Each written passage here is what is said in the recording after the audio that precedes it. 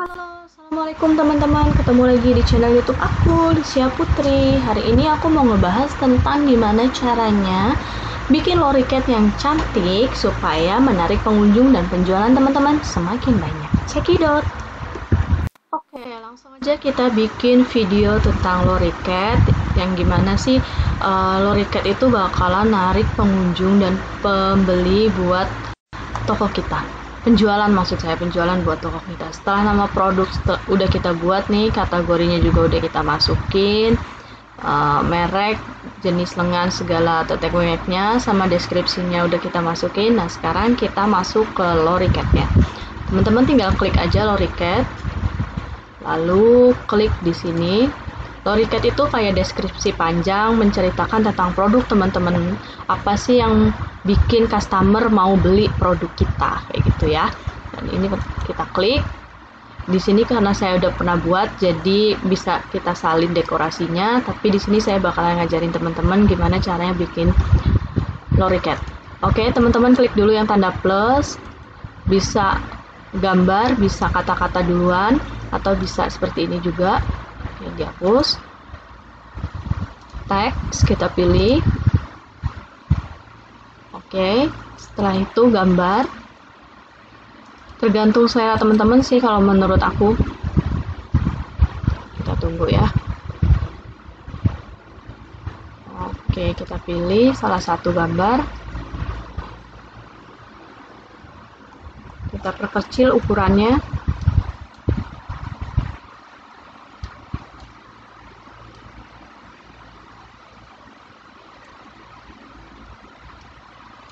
Oke, ini kita perkecil juga bisa. Kita buat sedang lagi. Oke, kita tambahin teks.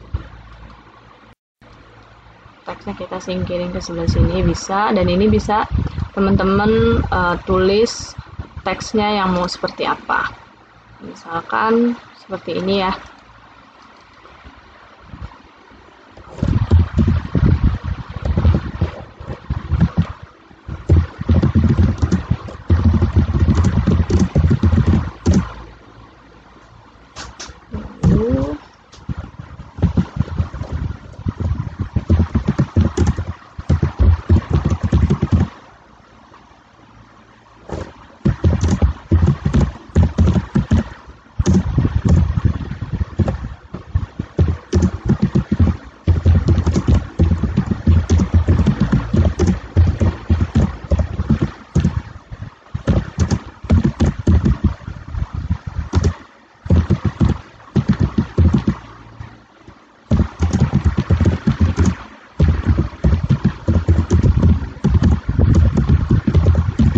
Oke, setelah seperti ini teman-teman kursornya tarik aja sesuai ukurannya ya. Terus ini digeser, lalu kecilin.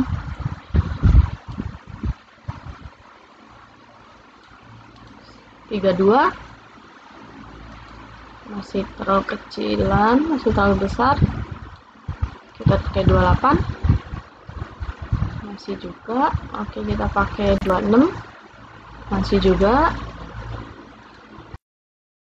Oke, setelah 24 ini tulisannya juga bisa teman-teman ganti jadi seperti ini.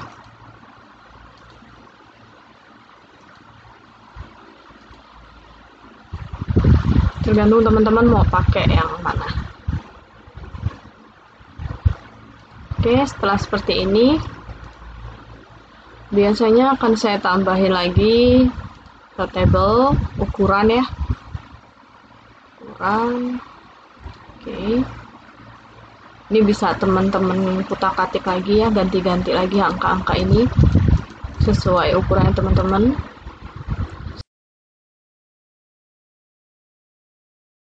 Gambar lagi ya. Kita tambahin gambar lagi.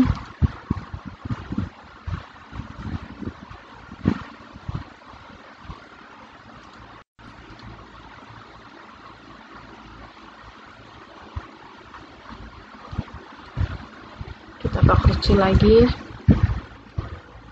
Atau teman-teman mau kanan kiri juga boleh gambarnya, jadi dia bisa samping-sampingan. Ini disesuaiin. Terus di sini kita buat lagi. Sorry, kita duplikat dulu. Oke.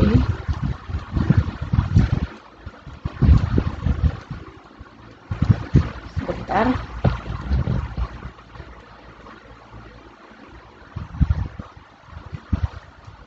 Oke, tinggal kita kecilin. Ini juga kita kecilin. Ini terlalu besar, kita rampingin sedikit. Ini kita rampingin sedikit lagi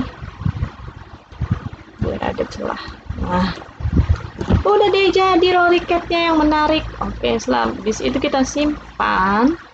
Dan jangan lupa untuk skor kontennya, kalau bisa 100-100, itu bakalan naikin traffic juga buat teman-teman. Oke, setelah bikin loriketnya gampang banget kan ya buat teman-teman. Habis itu kita masukin seperti biasa apa yang ada di dalam kotak. Saya tulis kaos. Scroll ke bawah lagi, pilih ini untuk ukuran bajunya. Oke, M, L, X, XL. Oke. Setelah itu input gambar. Pilih warna ya, sorry. Habis itu kita baru bisa input unggah produk. Oke.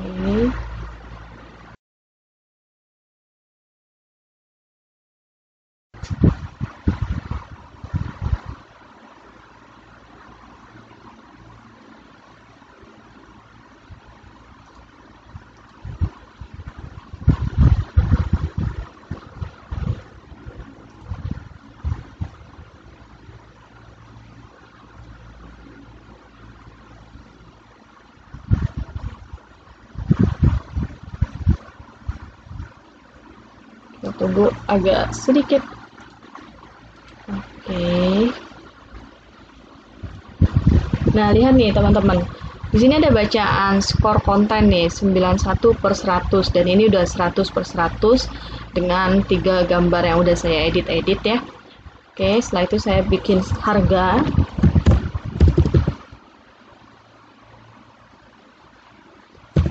Saya bikin harga 250.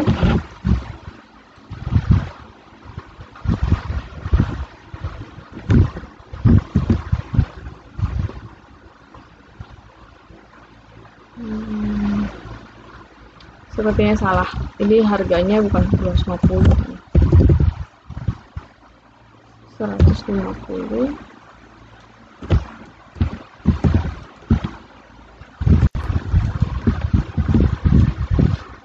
Kalau nggak salah ini kaos harganya cuma 75.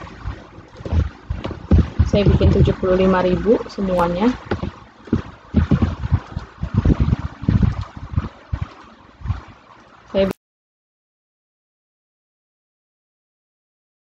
Gampang ngeroceknya.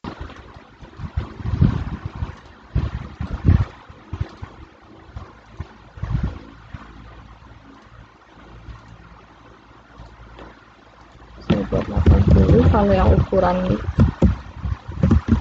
X dan XXL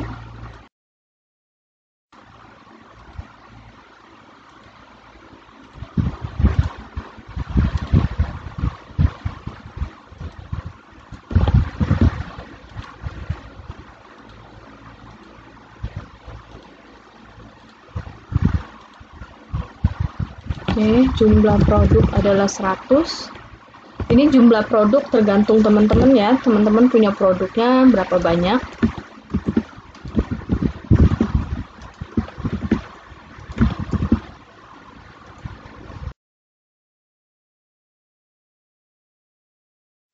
Nah, kenapa saya tulis BBG 01M ini? BBG itu ngasal ya, 01 adalah produknya, M adalah belakang produknya. Jadi apabila misalkan ada customer yang order, kita ngecek melalui handphone itu kelihatan ukurannya yang dia order. Jadi kita nggak bakalan sibuk lagi buka satu-satu. Oke, setelah itu copy paste.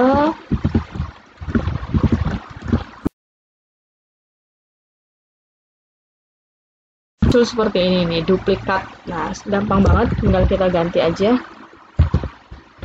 4XXL.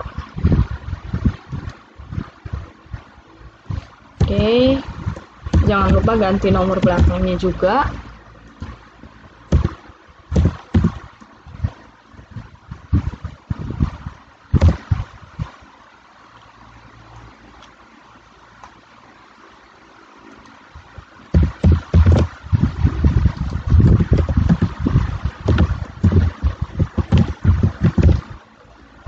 Oke, tinggal kita submit dan terupload deh produk kita.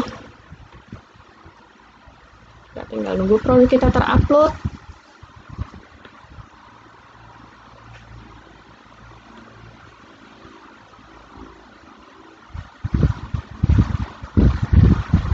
Sekarang produk kita udah terupload ya teman-teman. Oke, sekian dulu untuk video hari ini tentang Loriket. Jangan lupa buat teman-teman untuk di like, comment, and subscribe. Dan mohon maaf kalau ada salah-salah kata atau salah-salah penjelasannya. Thank you for watching. Assalamualaikum.